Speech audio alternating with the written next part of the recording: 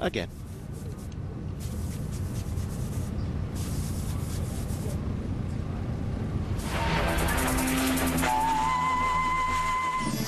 So the route changed due to sandstorms. Of course, we didn't know it at this point. They declared it as before the riders actually got there. The safety helicopters essentially couldn't get up into the sky, and when that happens, the bikers are particularly at risk.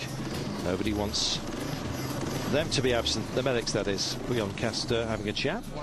Zouerat Display saying, for the moment we're waiting for the big stage to start. I'm going to see how it goes in these conditions. So I'm going to try and attack Coma. For me, it's going to be a bit delicate starting as I am in 11th, and I hope there won't be too much dust. I hope that I'll be in a position to attack today. So, absolutely no secrets as far as his strategy was concerned, and look at the scenery once again. By the way, these aren't really rocks, it's tar that's actually seeped up. Yeah, there's that much oil in the region. Seeped up, tar sands if you like. Sticks to the sand and does harden, of course. You can't exactly refine it. There we went over the tracks. It was a bump for some. Camel grass as well. There was high-speed flat sections, and there was dunes awaiting for the unwary. Well, they're all starting to stick together. These four bikes: Coma, Blaise, Viadoms, and Esteve Puyol. Viadoms with problems later. He, of course, one of the water carriers for Coma, so he's sticking by him just in case he had any mechanical trouble at all. A lot of chatting going on amongst the lead group. Behind them, second group of riders, including Desprez, Frétinier, Thierry Baptiste, the sand specialist, and Paul Anders Oliverseta. They're all keeping it in the family. Good job too, because it was all about to start getting a bit nasty. If you can see grass here, it's because the sand's not that deep. And sand, when it's blown by the wind and falls very, very lightly, almost crystallizes itself in a honeycomb. It becomes as soft as baby powder, and it's known as fesh. You can disappear in it. Well, that was awaiting them. All was pleasant at this part of the day. The dunes were coming up. Dear, oh dear. Well, they say there's only two kinds of biker on the Dakar. Those who've been down hard and those who are going down hard. You just have to hope it's a softish landing. And there's some fesh around to soften the blow. Incidentally, lead Brit home on the bikes today. Oh, and apologies, I have to say, to Steve Malone. I've been calling him Stefan Malone. It's a typo error on the sheets that we've been given with the numbers. It's Steve, of course. Sorry, Dawn. In they came then.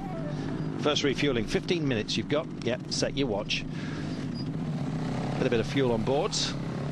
And get some calories inside you as well. There's sandwiches, that kind of thing. Everyone wants a full top-up, 250 kilometres normally, but in soft sand, probably an awful lot less. Poor old Mick yesterday, of course, he was over-revving the engine, and of course in the soft sand to try and get out, naturally enough. The radiators, as you saw, were all blocked yesterday, so cooling was a problem. Well, they were to alter the route, but as yet you can see it was a little bit windy out there. The helicopters naturally were up at this point, but who was down? Jory Viadoms it was. Coma just lost his water carrier. As you can see, it was an over front. It was a broken arm. He's off to Las Palmas in the Canary Islands, helicoptered out. You see everything. The bike was way in the air, flipped 6-7 times, pieces flying everywhere, so got really lucky. I'm glad he'll be all right. That was Chris Blaise. He stopped, lost half an hour, and with it lost a podium chance. We salute him. He's down to 5th place, finishing 12th today after stopping to help out Viadoms. Just talk to him and keep him in the zone, as they say, until the medics got there.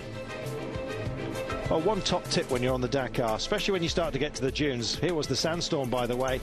All of a sudden the helicopters just couldn't even fly underneath it. They had to down, and were relying on mobile pictures from some of the trucks.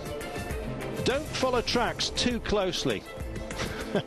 Sure, follow them in terms of direction, but don't sit track on track, because over a dune, if you're following in somebody's course, you might meet somebody on the other side of that dune, and that's when it gets a bit nasty. Everybody was suffering out there. If it's very soft like this, it's so punishing. You can spend 20 or so minutes just trying to get out of a hollow. This was Coma. Yeah, that's right. The guy wears number 1 in trouble. So over they went through the softest stuff that most of them had come to terms with or met in this Dakar. It was hard. Incidentally, lead Brit home today. Big up to Ian Myers on his MTS motorcycle. He's on a KTM 525 EXC Super Production. Did a great job today, coming in ahead of Paul Broom on his Honda 650 XR, and Colin Askey, it was, third of the Brits today. We're still waiting for Robbie Allen and Steve Malone as we go to air. Look at this. Rock and roll, rock and roll, rock and roll. Just keep that back tyre out of the soft stuff. You've got to do it. And Cyril Desprez did. And guess what? He came home for victory today, taking a different route. He'd had his problems, even went down today. Told you they all suffered. Bike almost disappearing. No, it fell on its side. Unbelievably soft out there. Oliver Setter was picking his way through brilliantly. Desprez back up and in motion.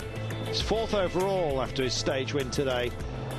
Absolutely delighted. His 11th stage win on the Dakar. Oliver Setter always looks good. Lost an hour in the early stages. He'll be ruining that now because he was so good today. Privateer, don't forget. Finished second. He's 9th in the overall standings. Fantastic.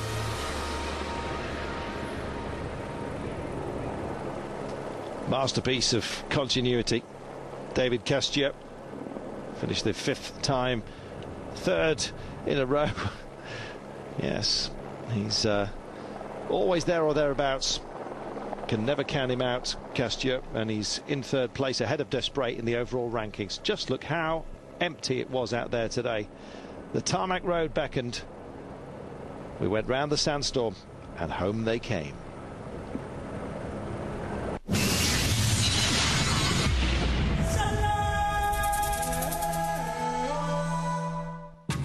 So confirmation how they came in. Cyril Desprez ahead of Palander's Oliver Setter. Nice to see them doing well. Castio, Sala and Esteve Puyol in 5th place. Coma with 6th, and as a result he stays on top there. 10 minutes and 47 clear of Esteve Puyol. It looks like a Spanish affair for now. Well, it's crazy, he said. I got the feeling that I'm just not able to ride anymore. On the dunes I got stuck 4 times. Far more times than the whole of the Dakar last year. It was really unbelievable. The sand is so soft. Camel grass is hard. We're all very, very tired. In the first 5 kilometers I was lost, and then Desprez and Bretagne came, and then I tried to follow Desprez all day, and I made it, but without him I could not go so fast. But that was a great day for me. And Dave Castio saying, I hope Jordi is fine, but when I saw him on the ground, Viadoms he's talking about, it was really tough. Watching a teammate lying on the ground like that. We're professional riders, we train for this race, and see a privateer on the ground, you say to yourself, that's because of a lack of training maybe, but when you see a professional rider down there, you realise that anybody can get hurt out there. It's always a bit scary. Parce qu'on sait combattre vite, et quand on touche le sol, en général, on se fait mal, donc ça fait toujours un peu peur.